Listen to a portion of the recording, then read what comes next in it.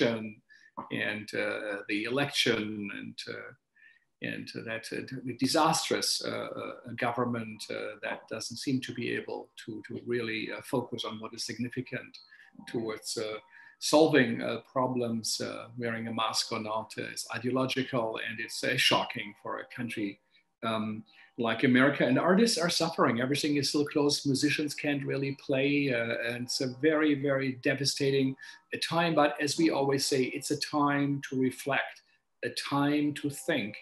And it is a time where we can reflect on the essential, what really is of significance, of importance, and perhaps also reinvent, create new forms, because new times need new theater and new forms of theater, as Brecht said. And this certainly is a time something seems to be shifting under our feet, and we have to find out we are too close. But artists can, and after 4 months of talking to artists from all around the world, we are now opening it also up to thinkers, philosophers, producers, directors, curators. And today, which is a special day for us because it is our 100th Segal Talk. So it's even we are stunned. You know, this is a third of the year. How is that possible? But it is true. We counted it. And today we have with us a great worker in the field of theater, in the vineyard of theater, as Tom Walker said, who was here with the Living Theater. Handan Ozbilgin is here with us, is someone who is doing a very good work, significant work, important work, somehow slightly out of the limelight of the big stage, but still the light reaches it, or what she does reaches the other ones. But she was raised and born in Ankara, in Turkey, and she is an independent theater director, producer, and an associate director of the LaGuardia Performing Arts Center at the LaGuardia Community College. And she has been served as an affiliate artist at the LARC, as well as New George's. And she is also a member of the great Lincoln Center's Directors Lab that Catania created. And it's stunning how many people have went there. So people who have come to our Segal, also in our talks, almost like the Royal Court International Writing Program and the Lincoln Center's Directors Lab seem to be doing something right, and also over a long time. She's part of Theater Without Borders, Atelier for Young Managers, and part of the Emerging Leadership Institute.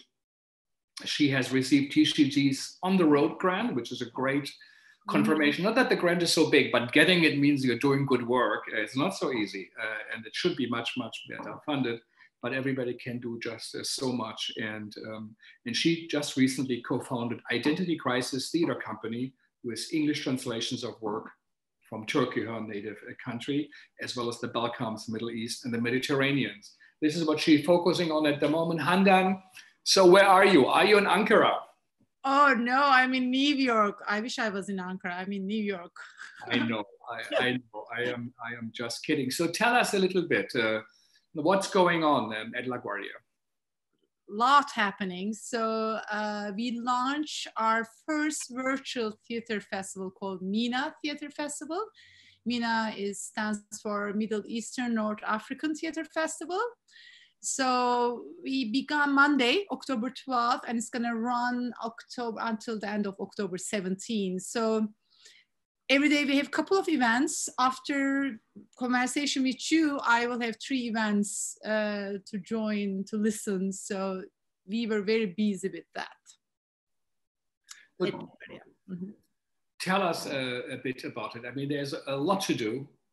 Yes. Well, for many possibilities, you are doing this. Very big theaters, big ones, are not showing their flags at the moment. Of course, Broadway theaters seems to be invisible, but also others are. But some places like yours, which over the years or decades have really supported communities, continuing work under difficult circumstances. Why do you feel this is important, that you said, I'm going to create this festival now? So at LaGuardia throughout the years, I was creating this festival called Rough Draft Festival. Yes. We always nurture artists, emerging artists, mid-career artists, and there was no, so you could be experimental artist, you could be, you know, a traditional form of writing, you could be a director, playwright. We gave platform to artists to create and time to create. So rough draft was my passion, and it's still my passion to give. I think artists needs time to create. So rough draft was about that. It's not about the product, but it's about the process. So throughout the years, I have been working on that festival. And how many years? It started, rough draft started actually 2007. I was a part-time employee at LPAC, LaGuardia Performing Arts Center. And a few years later, I became full-time. So I will say 2007. But last few years, it just found its voice. Just basically from the name you can, from the title, it is rough. So people just put their idea out there and they experiment with it. And it's very important, I think, for artists to have that time and space to create. So rough draft was important to me, and I didn't want to say, oh, this is just for Middle Eastern artists or European or Turkish. It is for everybody. So pandemic happened in March, and it was the beginning of Rough Draft Festival, and we didn't know anything about the pandemic. We knew it was bad. We didn't even know we had to put a mask on, but Rough Draft was about to open. So I was just like saying, oh, please let me open. I worked so hard on it. Please let me open. So we opened the Rough Draft Festival. We had the opening night, and afterwards everything shut down. So, and what happened during that time, of course, March, April for everybody, not just for me, but for, I think, everybody in New York, we were the hot spot. And it was very surreal, horrifying time. And during that time, I felt that I am in a privileged position because I have my job at CUNY. We have our spaces. I can still afford to do stuff. And with that, of course, rough draft is something I will continue to do in a physical space.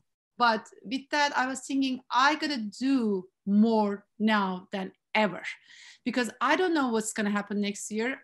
Do I have the job?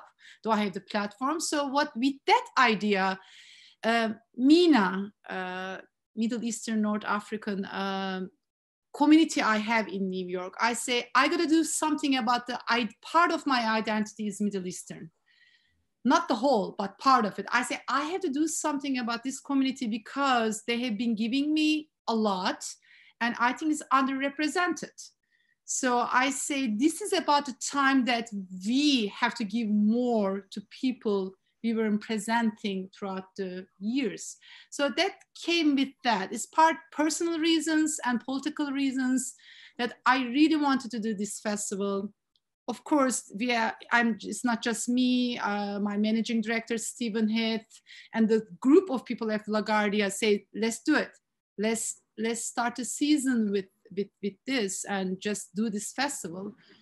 So it was just like, understanding the urgency that this might be the last. I am approaching everything as if it's the last time. So I gotta do this for the community, for the underrepresented. So that is the whole idea behind the festival. Mm-hmm. So.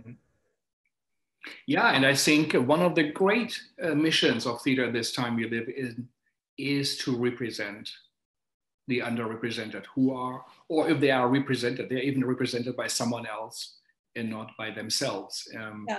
Big theaters, who should do even, the off-Broadway, they function as off-Broadway houses, whether it's the Roundabout or Signature or others.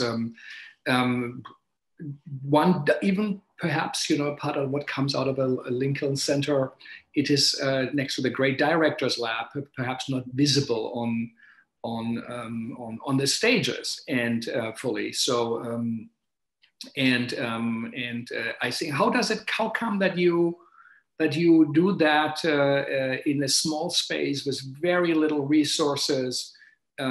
What was it, your personal experience that you felt I have to be a voice, a megaphone, or is it part of the mission of your center? It's a part of our mission because LaGuardia Performing Arts Center, we are located in Long Island City, which is the most diverse community in New York, maybe in the world. So we have to present that student body. And that has been always the mission of, like, if you do casting for a play with students, it's so hard to find a white actor. So it's easier to find. So it's extremely diverse. So it's harder to find a white actor than a play. So we have to go out and find a white actor. This is very unusual. Very for New York. So that is our student body. This is our population. So tell us a little bit about the composition of it, your student body, which represents New York, where white people basically are in a minority right now. Minority. It's all minority. And there are numbers. If you go to, I won't be able to tell the numbers, but this is like 60 or more countries represented. I mean, has been the student, is the student at LaGuardia. So it's extremely diverse. You see when you walk inside the college, it's just the United Nations or even bigger than United Nations. So we have been, of course, I have been part of that community, and myself coming from Turkey and being an immigrant. And it's very interesting to me, I should put it out there. I never say to myself, oh, I am an immigrant and I have this mission to fulfill. But since the election 2016, or my position here, I say, I am the immigrant, I am the underrepresented, and I gotta do this. I have the ownership of who I am, my identity, along with the identity of the college and my job. So we are completely dedicated to the minority groups and just having their voice on our platforms. But it's a personal mission as well. Mm-hmm. Yeah, and I think it is really of importance to really represent the world as it is, to see the world as we see it with our eyes, and it is not represented on the stage. And if you go to the big theaters, big places, the houses, it is not there. And part, of course, of the mission of what we think of theater is to give space. Someone said it funny, the theater is, done for white audiences, by white writers, by white directors, because that's what you think. It's the norm. It's the rules. These are the rules of the game. And we're going to talk with Florian Malzacher, who wrote a book about this, that the games, the theater perhaps should look at a game, and it's, but the rules are changing. And someone said the over privileged but under-pigmented people, are ruling. Even in New York, you walk around, you see the red light, the sign is a white man walking. Nobody, I'm stunned by it. It's very true. In Europe, it's green, Here exactly. it's a white man walking. And what does that mean? And luckily, it's not a red sign and a woman has to wait, but what's the big difference, in that work? So what is the idea? Who can represent these communities? Tell us a bit. What is your idea? What are your politics about representation? First of all, you gotta give time and space to people for the presentation. Any artist across the board, you need. So I think it's a secure place, the place that people feel like, okay, I am not forced to produce, or I am not afraid to talk. There's no censorship. There is no boundaries with what you wanna do. Of course, don't forget, in the physical space, we are on the college campus and there are rules to that. But what I'm talking about, the idea, so it's, I think, safe space for artists to create, and making sure that, like, when I was putting together MENA Festival, reaching out to people who can give you feedback or help you to make it better. So it's not just your vision, but helping you to put this together with people who has expertise on the field or knows that. All of a sudden you start thinking, I say, okay, I have an Iraqi playwright, but how about, should I go to, Palestine? So you start thinking and putting the pieces together. So you have to make sure, I think, when you put a festival, that you are fair, you do your research, and you make it about a team, not just about yourself. That's what I have been finding out more about MENA. And it's very humbling experience in the sense that, like, I'm learning from it. I'm inspired by everyone who's there. But I think I'm learning to also be an activist more. Like, it's not just about the play reading, but it's more about the conversation, like how we are. I think that's extremely crucial to put the ideas out there. So you have a conversation with every presentation, right? Yes, we do. Some of them is longer. Like you will have a conversation with, let me say, Abhishek Majumdar. He's from India. When I say people from certain countries, actually they are everywhere. They are very global right now, but he's, I think, born and raised in India, but now. So for instance, you will moderate the conversation. He's a playwright. And after about conversations is longer, what I mean by like half an hour to 45 minutes, and then reading an excerpt from his play. But also we have shorter ones, like 15 minutes, just to say hello, who they are. Our website has all the links. But yes, I think conversation, and thank you for your program, it's very important to hear people talking. Are you really, I mean, since Monday, I'm taking notes what people say, playwrights, administrative people, like the producer. I say, wow, I am so inspired by it. Let me go search more. So I find the value in that is so much. And I want MENA to be that platform too. Mm-hmm. You're doing it now for over 10 years. Is that connected to the community in your place in Queens where you are? Do you have an audience? Do people come, or is it the university? Is it happening inside the university more? Inside the university, we always try to include faculty or students to anything we do. I mean, if we have a play, we make sure that they are included as actors or assistant directors. But also for LaGuardia Performing Arts Center, our employees are alumni, like they are students who's working for us. I would say 50% of our crew are students. But for MENA Festival, because now we are not in a physical space, it's much harder to reach the community. Like you don't talk to someone in the corridor and say, oh, we are doing this, or the posters. But we have a student group called Unheard Voices, formed by CUNY students, mostly LaGuardia. They are reading the excerpts from international plays. So they are very much involved with the whole process, from casting to the reading. And I will tell her, Una Bahara, she's the leader of that group, and she's so good. She's the producer. So I am including the community in that sense. Like students are involved with MENA, and also, of course, we are always inviting anyone in the college to come and join. We have a faculty member moderating a conversation. So yes, the community. Whenever I came also to the Rough Draft Festival, you had quite an audience, also people from neighborhoods who come in. So Handan, why are you doing this? Why do you believe theater is of significance at a university or in your community? I think we have privileges. First of all, I never have to worry about, I get paid. I have a salary like a full-time faculty.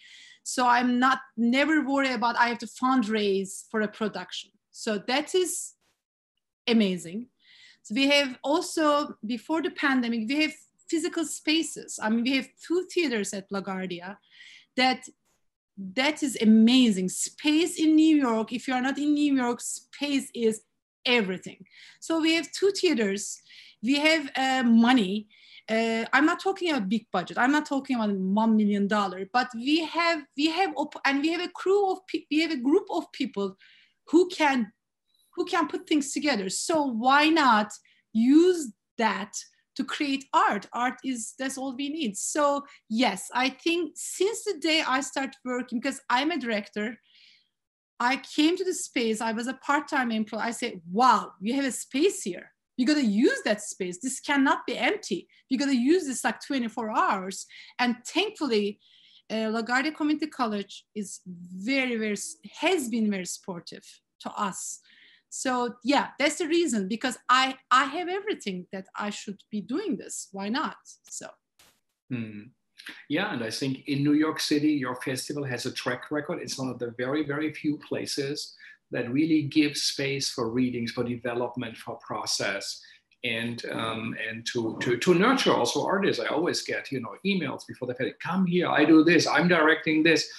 So it is, and I feel often it is not really taken as serious as it should be. It's an enormous contribution. But my question was not also just for LaGuardia, because why do you think, what is the impact of theater and art for real? Why do you think it's a tremendous work you do? Why do you do it? What is the result? What is the reason? What is the meaning of it? I think, someone has to do this. We have to give space. And for me, you need time, you need space to grow. And art is especially needs that more. And for me, I put myself always in the position of the artist, even though I'm producing, that it's not about the fame, it's not about the product, it's not about the money, but just to see the idea coming together in front of you, or the implications that what that can be in the future is extremely fulfilling for me as a person. And I think it's essential because nobody gives that room to grow. As a student, okay, so you gotta be good at something, but sometimes it's time to get the things right. And that time to me is essential. And I'm very grateful that with the LaGuardia, I was able to do that one. So I hope I'm answering your question, but it's a very personal thing. I really believe in growth and time, and also risk-taking. I should say risk-taking. You gotta put it out there. You gotta, and I always tell this to rough draft artists, if they feel like, oh, I am in the midst of it, I don't wanna present it. No, that's the time you should really letting yourself to be vulnerable and opening the dialogue. And I witnessed sometimes, like, people see, let's say you hear a reading, and afterwards you see the reading on stage, which is like rough draft, you see the rough copy, and you start talking about, oh, I remember this actor, he was doing that in reading, now it changed. So all of a sudden it becomes about the work. So you are attached to it, so you grow with it. It's not just the artist grows with it, audience grows with it. And I truly believe in that. I believe it's a very, very slow process, but I think in the long term, it pays off. You get one person to dedicate it to seeing the process, that one person means 1 million in maybe 50 years. So. How do you select the artists? What is important to you of what you present? For rough draft, there was no criteria. There was no criteria at all in terms of the style of the work. So it can be site specific. It can be well-written play. It can be interpretation of Shakespeare, Macbeth. So there was no limit to it. But I think, to me, the most important thing, the artists, when they apply for it, they have to understand where they are with the piece and what do they want to accomplish during rough draft, which means they say, I wrote this piece, but I'm questioning dance, using dance form in it.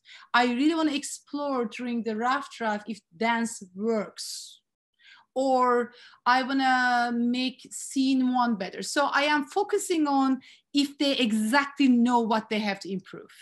That's very important. They know what they want to do with the piece. Because when they go in, they have a limited time, they have 20 hours, and they have a couple of performances. They have to know exactly what they're aiming, what they want to accomplish. That's very crucial, I think, for artists. Mm-hmm. And they have to build a little bit more in New York. Like, it's not something, oh, I wrote a play yesterday, I'm gonna put it on. Their resume, their hard work, their survival in this crazy scene is crucial too, very crucial. Hmm. Tell us about some of the artists who you work with. Where do they come from and what do they write about? What are things we don't see or hear on other stages? I mean, for MENA artists, I will give an example because also she was also part of RAFTA. Sanaz Gajari, I mean, she worked with, the last name I'm gonna, Sanaz Gajari. So I will talk about her a little bit. She was a rough draft artist. She was working on a piece called Red Wednesday in rough draft. And it was about 5 years ago, I will say. So for instance, Red Wednesday was about her personal experience during the her uncles, her family uncles experience in Iran, the revolution in Iran. So the piece is about that. So she worked on that piece at rough draft. It was first a script, like, you know, rough script, and she put it on the stage, and later on we brought her back to work more. So we saw a production. So 2-3 years she worked on that piece, and you see with Sanaz how much is improved with that. And it's called Red Wednesday. It's based on a real life experience. But what was so fascinating to me, every time she's searching something, she's in it, she's finding new angles, because she keeps seeing on stage in front of the audience, okay, I gotta work on this angle, I gotta work on this design factor. So it was improving in front of us. And 2 years, I think she worked on it with us 2 years. But now she's part of MENA Festival. She's working on a new piece. It's called Iranian Girl. She wrote it, one woman show. She's gonna work on that. So there are so many pieces. I'm just coming up with Sanaz because I've been talking to her this morning. But yes, there are so many artists like Sanaz working on a piece, and it gets better and better each time. One other example, I'm going to give it to you. American Dreams, right now it is online. It's a virtual, it's virtually happening. Leila Bach, Tamila Woodard was behind of it. So American Dreams was part of Rough Draft a couple of years ago, 2016, I would say. So it was just an idea. Leila and Tamila wanted to do something. I said, we have this idea, American Dreams. Now American Dreams are a full production, went to Cleveland Public Theater, now is all over, and it's just gained momentum. They found the voice for it, and it was, but during the rough draft, they were experimenting with the idea. So, and it's still going on right now. I have to watch what they are doing, but yeah, 2 years from now, they built that, and they are still building, and now is a full production. Mm-hmm. In those 10 years of really working with, stories from writers from around the world, from immigrant families. I mean, there was Marcy Arlen had the great Immigrant Theater Project. I think you, in a way, took that over. Of course, we have also the Play Company, that's dedicated to productions of international work. We have our Penball Voices Festival, but I think you're very special. You have so many artists who you give space and place to. So what are your rules? What did you find out? Let's say, can a white actor represent Arab a character? Who represents who? Has the director be from the country where they are from? How do you deal with languages? What did you find?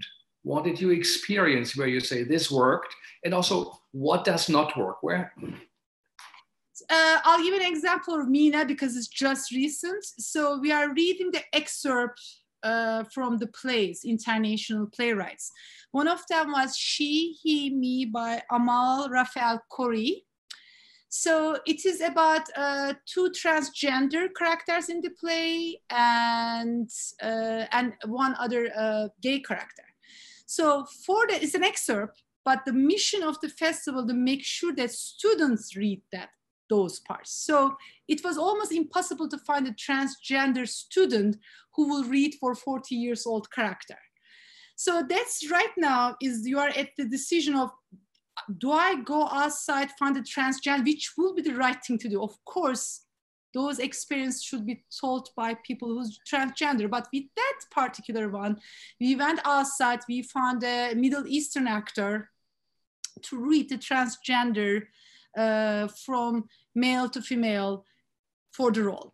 But what happened is that, and the other two students read the part, but it was none of them was transsexual or gay, but the actor who read the trans part was from Middle East, and the character has to be Middle Eastern. So she gave something about being Middle Eastern to the part, like Middle Eastern mom. So she knew the attitude, she knew the accent. So yes, we missed the transgender part, but we won something. We gave the authenticity to the character. So with that example, it felt very honest. It felt real.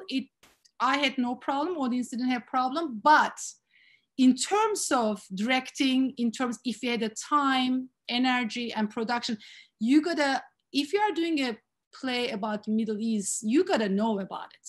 I don't think white male should be doing a play about the female body. So I'm a true believer of that. Like, you gotta have the right casting and right director for it. But for this particular incident, it worked for this excerpt because it was a short time, it felt real.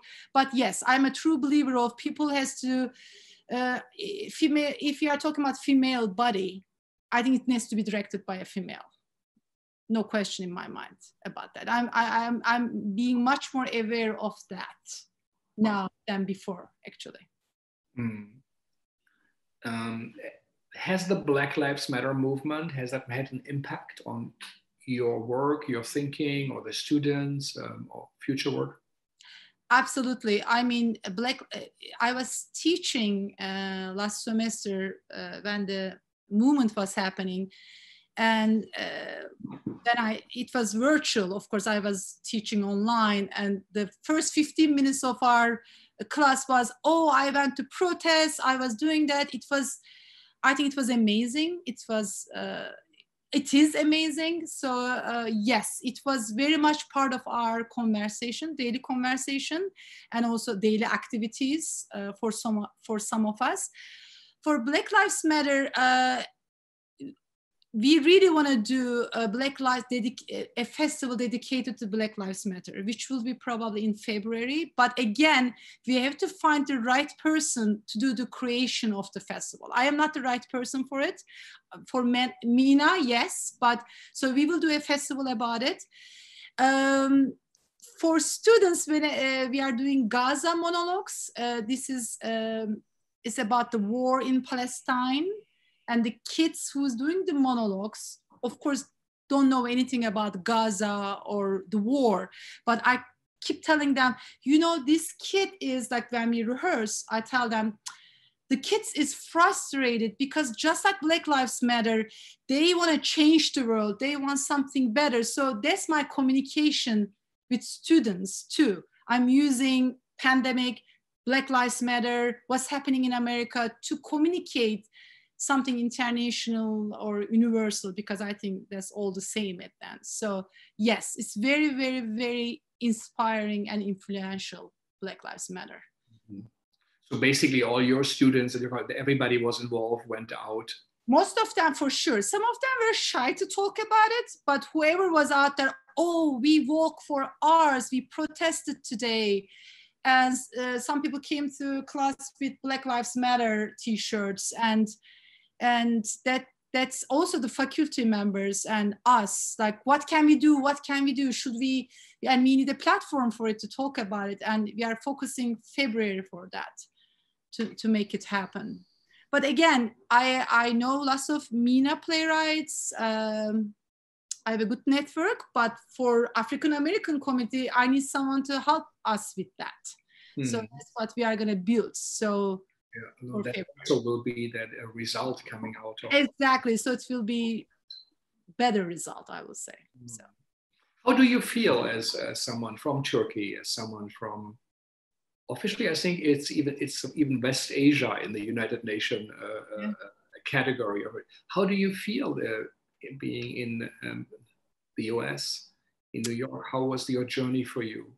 The journey for me, so I got a scholarship to study in US, and they asked me, there was an interview process. So they say, what do you want to do when you go to New York? and I say, I want to start postmodernism. I want to study postmodernism, right? So I came here. So when I came here, I was a briefly student at CUNY Graduate Center, very briefly.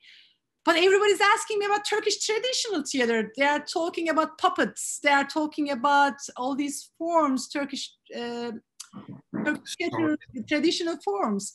So I say, wow, I'm here to learn about postmodernism. So you're asking me.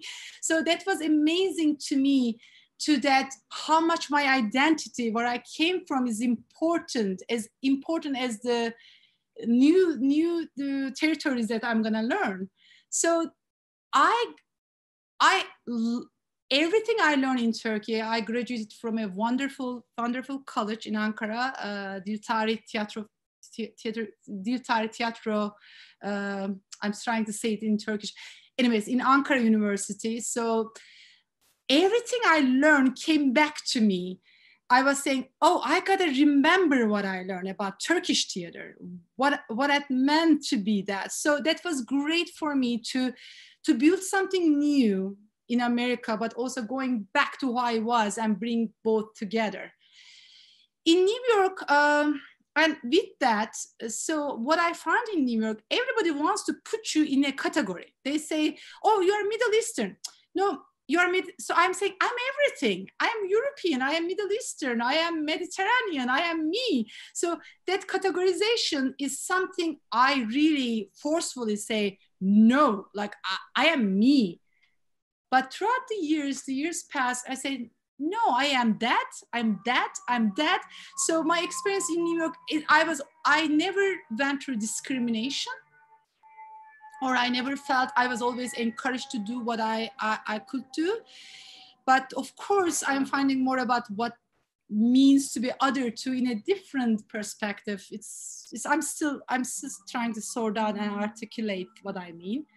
But is that I embrace all sides of me as a Turkish person, which is Middle Eastern, European, Mediterranean. So I am welcoming all and I'm embracing all, rather than saying that, defending myself for it. So that's where I am with it, for sure.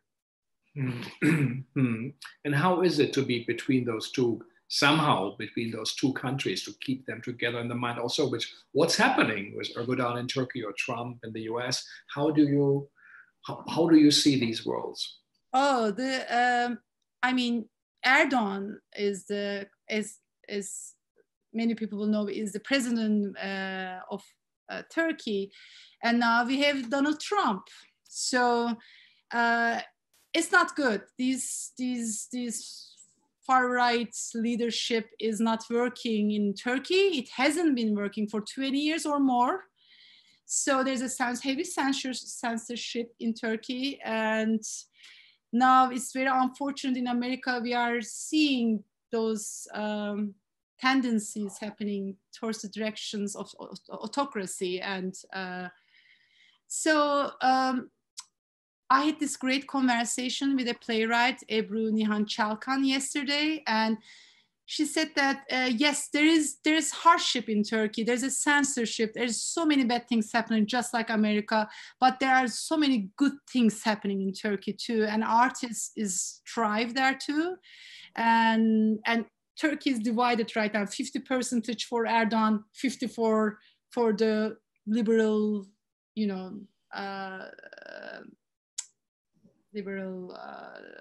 and democracy, for the democracy. So we are in a divided country in Turkey. We are in a divided country in America. So I see lots of resemblances in both countries, and I feel trapped in both. So I cannot say, oh, I'll go back to Turkey. Now I can run away from Trump. I don't want to go back to Turkey. I don't want to stay here. So, but yeah, so I think it's scary times. But there are good things happening in both in Turkey and here too. So I'll try to stay positive, looking at the good things happening in both countries. So what do you detect over those 10 years of plays, artists you work with? Are there things you pick at? Is theater becoming more towards the political, towards some activism, or do you feel no, it's more about family structures, playwrights, relationships. That often people do say that New York plays, but a lot of them by writers are about small world, but very well done, of course, psychologically motivated. But what's your? Do you see changes? What do you pick up? You have your ear so close. You pick things. People suggest to you. What do you see? I think it's people. I think all the theater artists I am working. I think we are now all activists. I think that I cannot separate theater from the activism. I used to say my choices, my daily life is a political, right? Everything I do is political. Like my hair is political. But now I say, no, we got to underline the things now. Like I feel like we need to say it, articulate it. Before maybe it was just, oh, what I do is shows it. No, you got to talk about it too. So I feel like more and more people are activists, openly talking about rights of the minorities, underprivileged. And that is, to me as a person, I feel like that. I feel like, oh, we got to do a revolution now. We got to talk it now. So I am not being, oh, okay, we'll do art and it shows it. No, let's talk about it too. So that's how I feel. And I think I see more of it too. They're an activist. I feel like everyone I work with is an activist. They want to say something, they want to do something. It's not on a stage, it's much larger, it's very global, and we are all on the same page. And it's just, to me, it's things are gonna get better, I think, because of that passion we feel towards art, I think.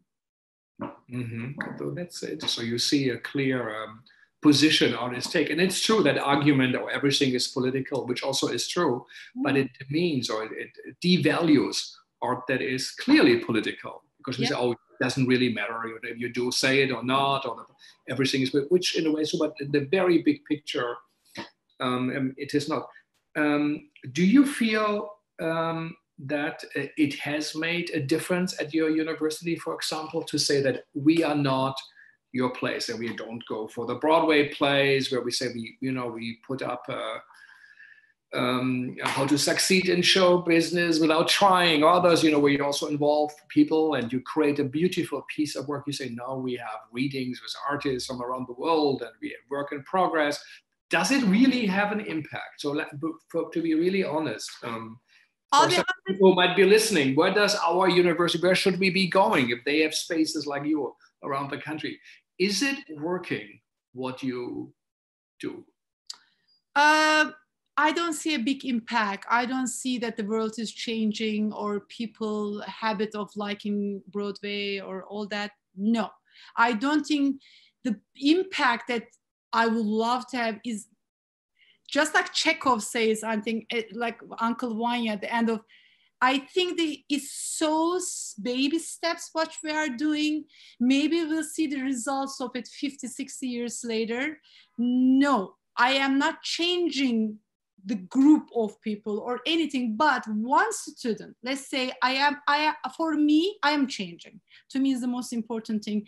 I have the whole life, the impact on me. But also if I reach out to one student is affected by what they see, what we do, or a couple of students, that is to me the impact. But in a larger sense, I think it's gonna take hundreds of years of change. But I just wanna say, as I'm on the deathbed, I say, oh, I tried to do the right thing for me. So, but the college is, so of course, sportive, but they will go to Broadway show rather than coming to Raft. I mean, it has been like that, but I understand that. I am okay with it. So I'm trying to reach that one person. I think one person impacting life of a one person is good. Am I being too vague or poetic? Am I? So, no. It's good. It's so good to hear. It's also an honest answer about what do we do with the resources we have, the time and energy. And do you feel the fact that you are at a university, does that affect the work you select? Or if, let's say, you would be at another place in a center or run your own company in New York City, is there something that makes it different, what you present? LaGuardia, I mean, I should say that, I mean, from Stephen Head, he's the managing director, to the, she's now a former, Gail Mello was our president, extremely supportive of any controversial subject. So I was very, very privileged to do whatever I want to. Nobody say that you can do this, you cannot do this. So yes, I think university and being behind it, at least not saying don't do it, or like, is it that? Yes, I feel very, very, very lucky with that. I think I always say, I don't want to be rich, I don't want to be famous, I want to be free. And LaGuardia gave us that, not just me. I mean, whatever we do. And I'm really hoping that stays that way. I don't know. Now we are talking about budget cuts. We are talking about things are changing. Are we gonna can stay true to what we want to do? I don't know. But yes, college and faculty, where I am, where we were, it absolutely gave us lots of platform. So lucky with that. Yeah, it is interesting that work that, let's say in Berlin, is done by the Gorky Theater, you know, or Sala Beckett in Spain, or Royal Court, others, this kind of international global reach. It is done by university places, you know, who are kind of the guardians, LaGuardian guardians or whatever. Yeah, but I feel like a guardian. I say, who's gonna do it? People losing funding. They have to do fundraising, and now we still have it.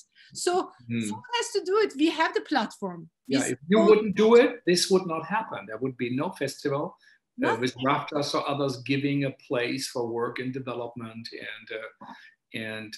so do you said you work over years, so you give dramaturgical help to writers, or you help in development, or what's the idea where you said, you know, it's being developed, or is the critique after the reading and then it's you say come back in a year, or how do you? It depends on the artist. I mean, if they need your feedback, if they want you to be there, I'm perfectly fine telling what I think of the piece or the play. It is the best part of rough draft, I will say, just the first conversation with the artist. You sit in a room and we talk about their ideas. I try to guide them towards the goal, what they want to achieve. And with that, it is a very respectful exchange. There's no rules to it. If some artist says, oh, what do you think? Should I do this? I will absolutely tell them. But what will I always say? I always talk about the limitations. I never talk about, oh, you have everything. I said, don't forget, you have like 3 hours. So yeah, it's a ongoing discussion with the artist. But I'm very respectful to their, and we don't have talk back afterwards. They do have talk backs with the audience members, but we don't. But what we have been doing, if something is really good, we want to bring that piece back to LaGuardia. So sometimes we did that. Very few incidents, very few times, but we did that, bring back. But it's a conversation. It's a very open, ongoing conversation with the artist. And that's the best part of my job, actually, just to sit and talk. I mean, you mentioned that, you know, Stephen had or your president, they support you when there were controversies. Tell us a bit, what were controversies? What were problems here? What were difficulties? If you can, you know, when was that, when did it become complicated or dangerous? Yeah, like nudity on stage, right? So let's say we had this show, drag show a few years ago. So we are on a college campus and but we had the nudity. You just have to warn the people there's gonna be nudity on stage, that's fine. So that's, for instance, one thing I just top of my head. Or yeah,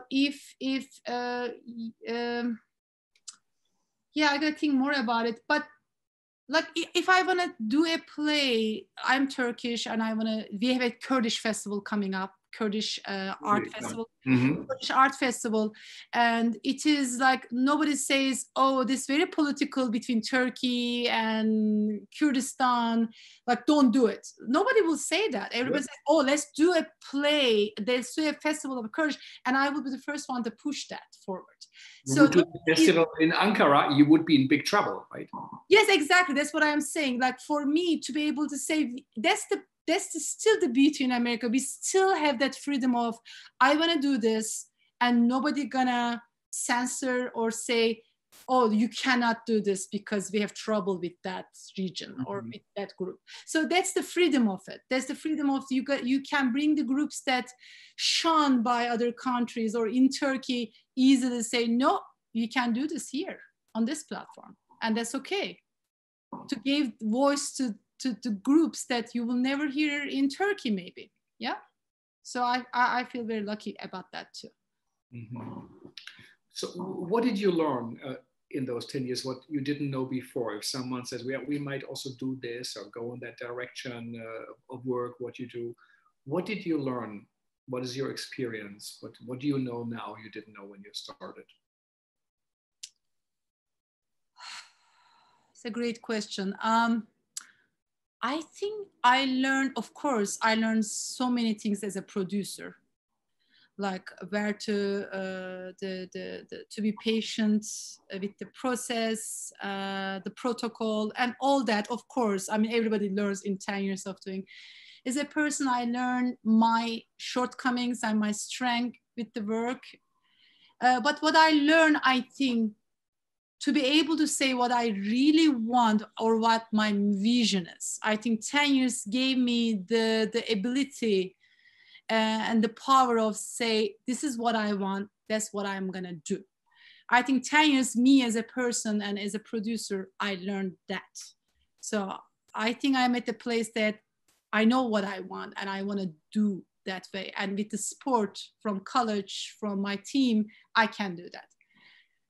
But yeah, I learned so many things also, how to deal with artists, where to, pull the block, where to be nice, the budget, all other elements that takes time to learn. You wouldn't know unless you do it.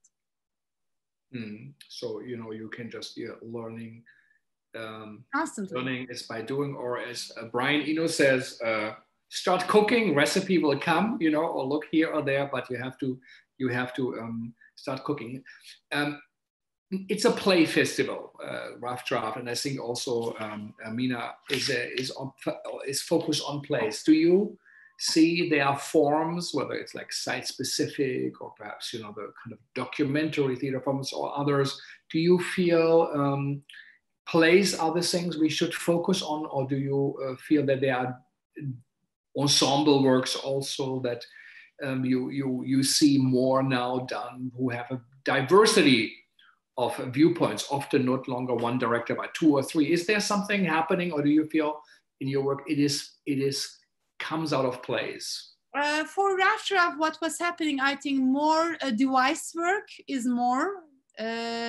So that I see more site specific, and also something artists focusing more about the quantity of the audience. So there are so many things geared towards, like, a place is not for the whole big crowd, but for one person or a smaller group, or site-specific pieces in a room, or putting everybody on stage, or doing things it's more like how to reach the audience. I think that is changing. I mean, that's my experience with Rough Draft. People exploring the ways, different ways to reach to the audience. That is site-specific, I think, is becoming more powerful in that sense. And device theater is something I see more and more happening. The voices of not just one person, but many others. So yeah, but I will say the audience, how people do theater for smaller groups and intimate, much more intimate, rather than something you just do it and you're done. You're creating an experience, I think, is more in Rough Draft, I feel like. And more riskier in some sense. Yeah. Yeah. No, I think it is such a significant contribution that also in a way reflects truly the city and also Queens and what you do, so what you see on the streets, on the campus. Somehow, if I come to your festival, I also see it there. You engage people from campus students, faculty, and of course outside directors, outside writers who come and take that opportunity. If you had additional resources, and I know you said how thankful you are, but what would you do if you, LaGuardia would say, you know, Handan Ozbilgin is doing a great job. What do you want to do? Is there something where you feel actually this should happen? This is what we need. What we would be passionate about? What would it be? I think global work. I will be bring right now for MENA. We are inviting people online and all these wonderful playwrights, directors. I will make sure people come in physical space, work with students, work with the community. That will be my number one thing, like to get the funding and fly people all over the world and just use that for that. I'm a true believer of, because with my life, I learned that it's just, you gotta be global. You gotta stay global. And if there's a funding for it, go for it. I mean, that will be my thing. Bringing any of these playwrights to work with students. I think it's so crucial, so crucial. So residencies, long-term residencies of global theater artists. Global theater artists coming community at the change. Why not go to Palestine? And we did that actually at LaGuardia with Bulgaria. We built this global exchange. They came here, but it's all about, and also Bulgaria is a lucky country. They're not lucky, I mean, because they don't have a visa issue. But talk about Palestine, it's almost impossible, or Turkey. You gotta like all these hurdles that you gotta overcome.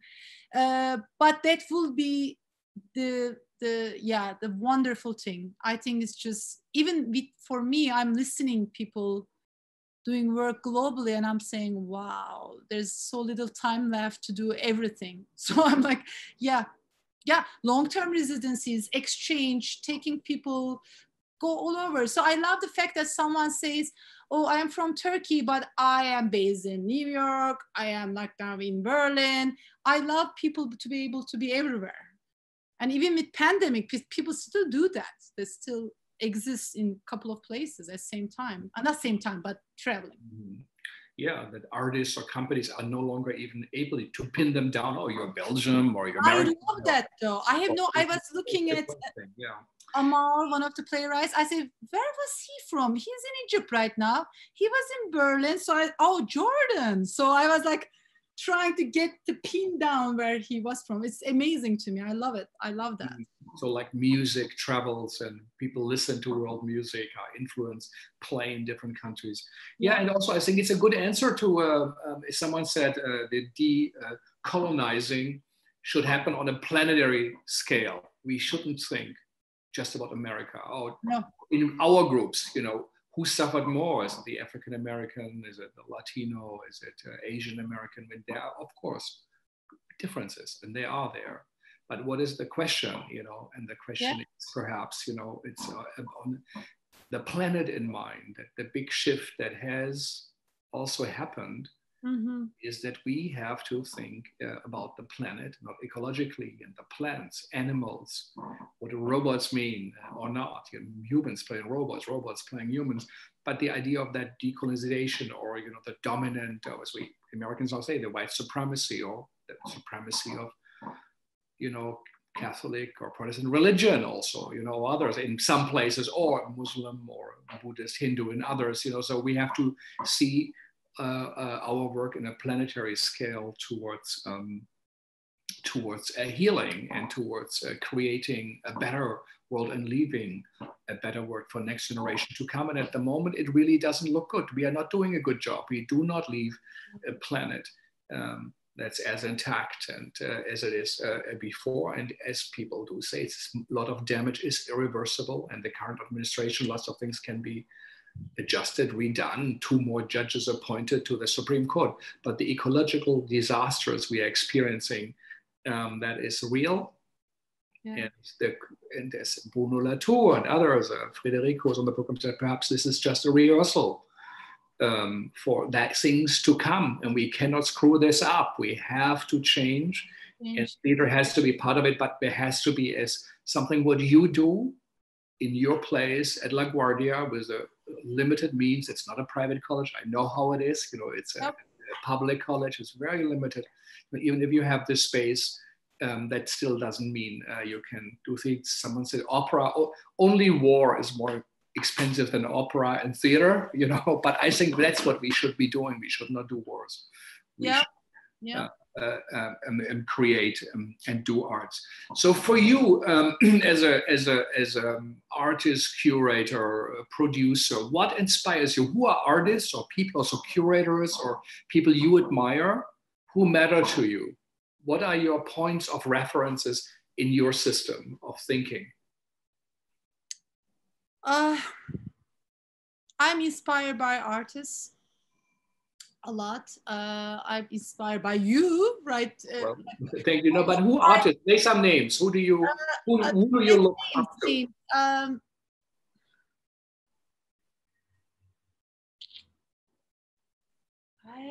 You know what? I'm just like frozen right now. So yeah, I am inspired by people who is, I will say people, I'm not going to say name. People that who I admire, that there is a strong belief that they can make a change. They go out, they do protests, or, you know, people, when we were in safe space in our homes, like first responders. I know I don't know where I'm going here, but yeah, I think I admire the ordinary people who are out there, and the artists who's able to put work out there. I think I admire the people who can survive through hardship, I think I would say. And I admire people like yourself. I'm not just saying it to bring the world in front of us, like through the conversations, through the ideas, people who's trying to do something right with their means, you know. They don't stop. People who don't stop and who just keep doing it, even though maybe the impact is this much or none. I think I admire that. I have respect to that so much more than ever. And get up and do stuff. Don't just complain. Yeah, I think that a lot. People putting themselves out there, just, you know. Yeah. And there are, of course, there are names, but I'm just like, I can't keep thinking of Schitt's Creek for some reason. I'm like, because it entertained me, that show. I said, what am I thinking of? But no, I admire people who just gets up and do it, and just not giving up and not excusing themselves and using their means. I think that's what I admire. And I admire during March and April when I was eating from Fresh Direct. That's the food delivery. And I was saying, wow, he's out there serving food for me. So yeah, no, I think this is a very, very valid and important statement. People who do things, who don't give up. And also Florian Malzacher comes on now, says, you know, we have to all keep in mind that also in participatory art, just to be a participatory audience member, it doesn't mean that you really do something, you know, or you post something on a this is not activism, you know, this is a placebo. Actually, you should go out right now and be part of a force that is putting a body into our lives we live in and trying to make a change. The great Milo Rao, also, who's going to come with Katja and Carmen, talk about his book, Why Theater Matters, you know, is someone who really does that, and who also found ways and models, I think, to engage with the Congo Tribunal, the Moscow trials, his work in Mosul and in Iraq, and to be really in front of the people. They have put down a colonial statue that in a symbolic way in his theater again. So he's really a provocateur and puts something out. And I think what you do, that I'm so happy you came to the program, is a great example. And it is not on Times Square, and you will never see it on a billboard. It will not be on the first page of an American Theater magazine. But I think as Mike in Poland, the food writer, said about the silence of the carrots or the silence of the yam, they are really good for you. But you will never see a commercial in this. Exactly.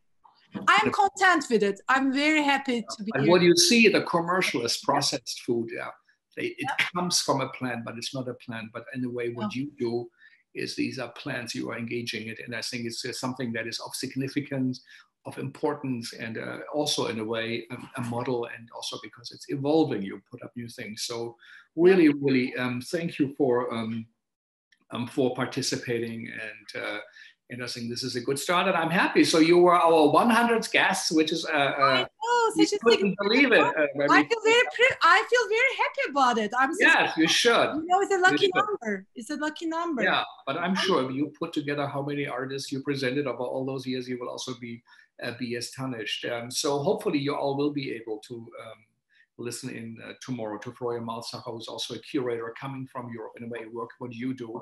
He wrote a book about what is theater and what is the political in the theater, what is happening in the time we live in, the time that seems to be out of joint, what are answers. And I think he found some and has some ideas about agonism, pluralism of agonism, and it got wonderful thoughts and reflections. And then, of course, Mila Rao, who I think is a strong force in contemporary theater, and to have him with us again is a big, big honor. And Katja and Carmen, who really talked to so many artists about why we need theater and now. So I hope you all will be able to come back tomorrow and on Thursday. Thanks to HowlRound, and VJ for hosting up Andy at the Segal Center, and of course for you listeners to listen in. And we are, our talks are not about the Broadway stars and the big actors, people like Handan, but they are people who do the work, as she said, people who don't give up. Also in times when the going gets tough, the tough gets going, I think, and Catania said that. So, and she's one of them, your leader of your director's lab. And so congratulations, this is really important, keep up. And I look forward to the conversation with Abhishek from India, who is a significant theater maker in the world, and you have him at your place. You know? I'm so excited about it. At the little LaGuardia College is the only thing in the last years. The play company did his work. We did some readings with it, but it's your place that hosts him. So this is a very big deal in our book. So congratulations. Thank you very much. I hope all goes well today. Thanks for taking time out. I know you said, listen, I'm so super busy. But it's a big compliment that you took the time out, and all the best, and stay safe, everybody, and the audience members. I hope that there's something in there that also created something. Thoughts are not just in our heads, they actually are real. They have consequences in what we say and what Handan said. So we hope it resonates in some way with you, because what she said can be transferred also to our lives, to be more global, to listen to experiences, that things are works in progress also in our life, and to live with difficulties, with contradictions. And maybe it takes a year or two till you find something like your artist. So there's something of real significance beside the fact that it's theater and performance. And so we get together in a group and assemble and then talk about life and the meaning of it. So thank you all very, very much. And I hope to hear thank you very much. Again. So stay safe and stay tuned. Thank you. Thank you.